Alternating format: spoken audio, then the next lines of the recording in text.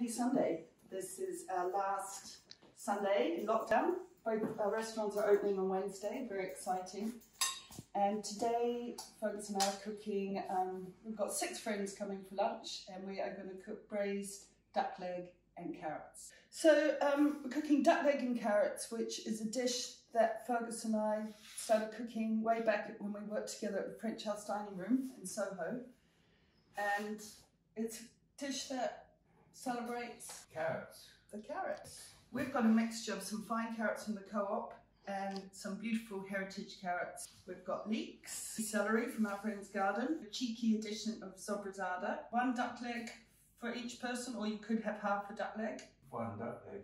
I think Fergus's appetite is shrinking as he gets older. What, darling? It's digestive. Okay. That's good, Fergus. We don't have to soften them up too much, just to get them to know each other, isn't it? Yeah. Duck legs for this season.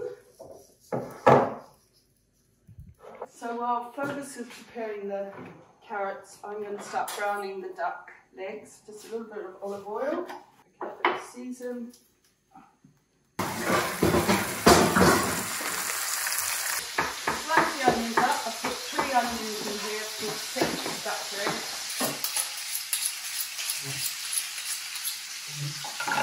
3 onions, 1 leek, a blob of sobrasada. I've got about 7 cloves of garlic, a slice of celery, I've washed it with nice 2 centimetres half moon.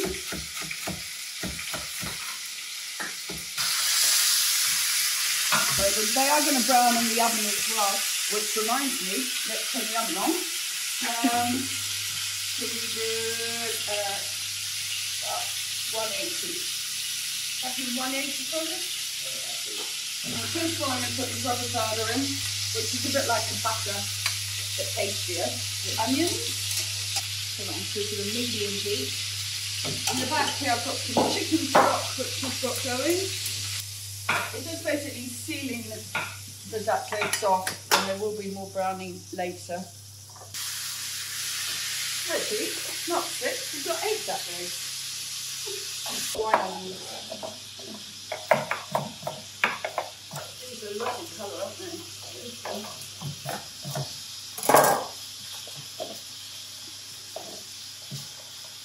So now we'll pop the celery in, and the leek, and the garlic, which I've just left whole. Put this in for a few moments so it all gets to know each other. Pepper.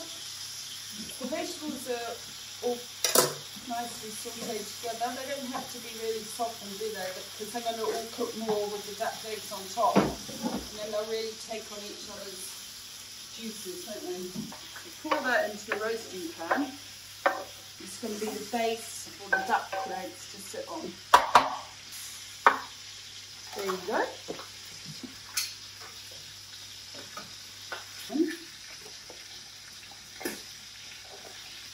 Beautiful. I think we should do some more.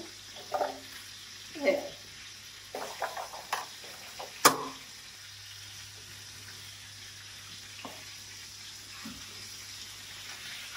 Do you want to go glass of wine or?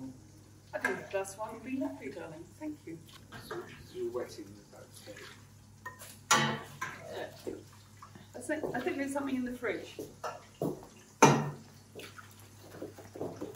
We want the duck legs to get browner inside, and they're going to all nestle in to the carrots and vegetables, and all their flavours are going to merge happily together in the oven.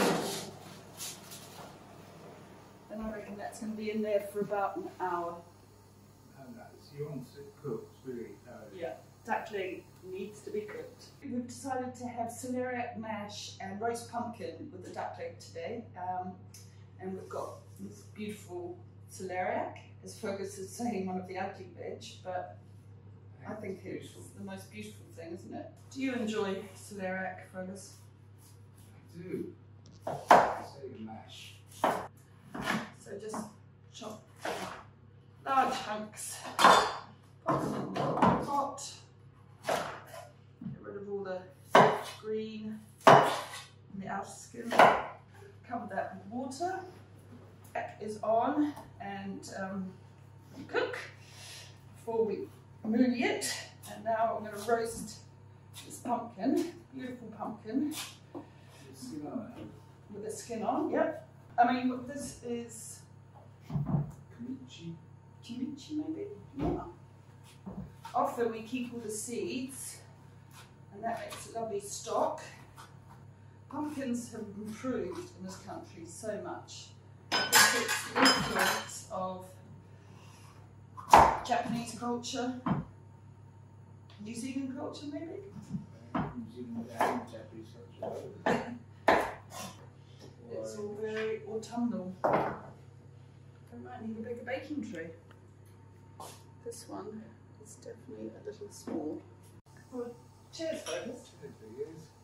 Everyone's arriving in about an hour, so let's set the table and enjoy a glass of wine.